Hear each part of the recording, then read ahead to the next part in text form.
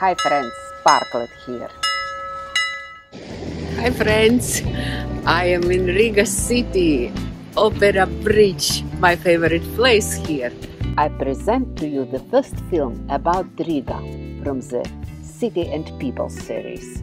Today we will go to the ancient city of Riga to learn about its historical fortifications and the beautiful city water canal, as well as walk along the Opera Bridge and see people.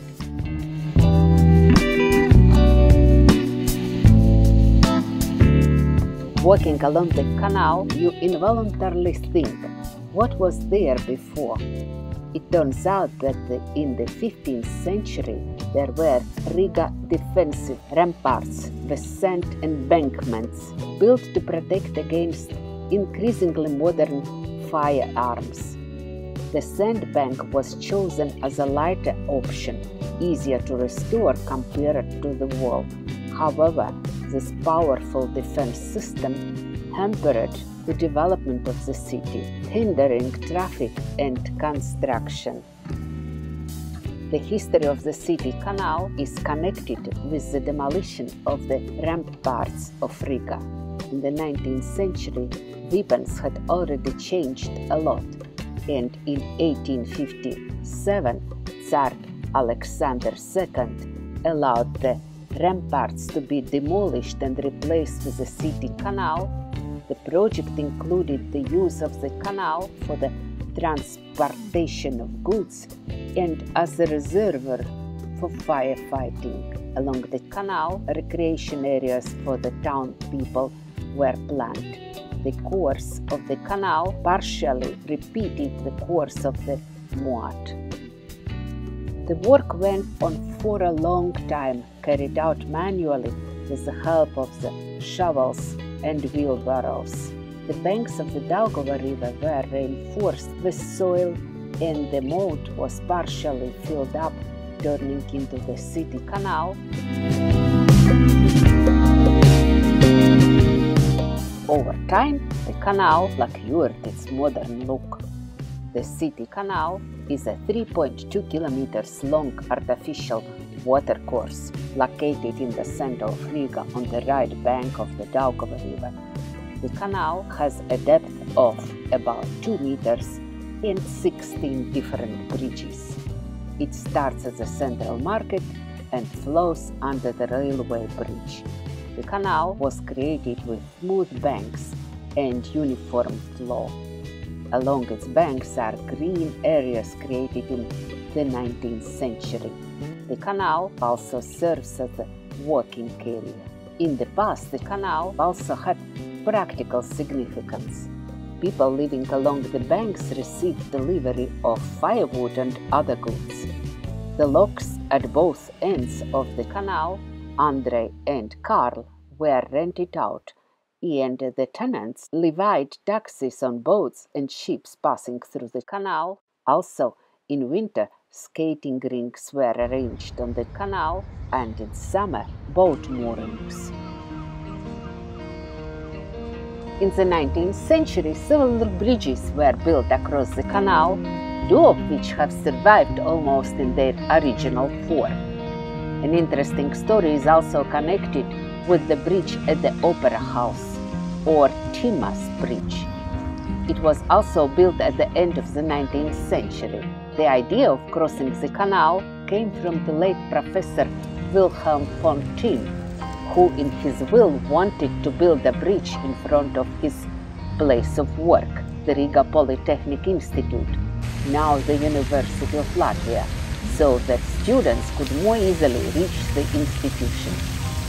His widow granted his wish, but the requested money was not enough, so in the end the city council also financially supported this project.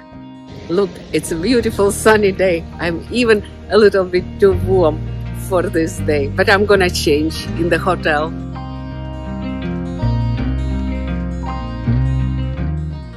Okay, sit down. No. Today the city canal continues to decorate Riga. On the eve of the 800th anniversary of the city, work was carried out to clean the canal and strengthen its banks. Today the canal has come to life thanks to restored boats brought from Sweden, rental boats, and SUPs, stand-up paddle boats.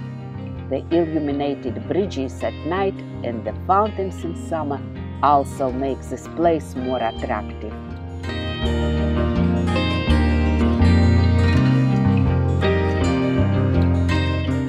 This beautiful historical site continues to delight residents and guests of the city with its unique atmosphere.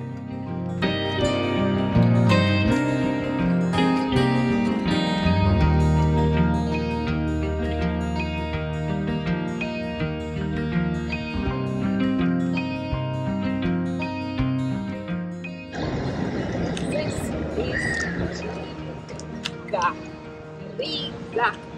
That here is a freedom monument, and we are in Riga with Mick today. Nice.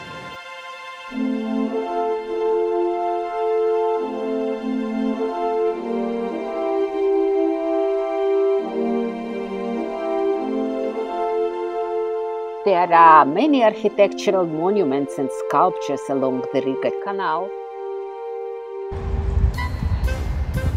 Oh my gosh, Mick.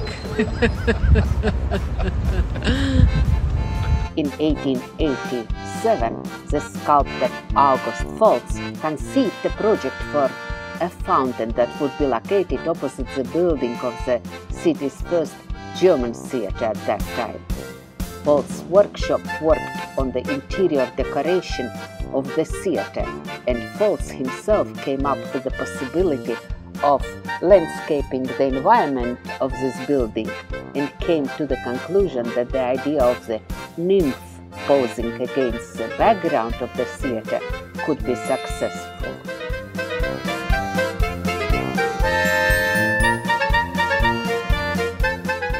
Thank you for joining me on this exciting journey.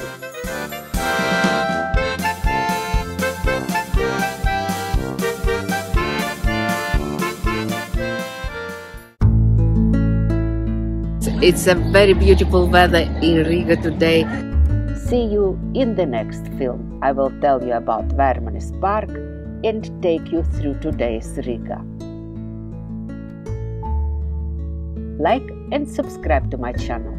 Watch my films and enjoy your life. Your Sparklet.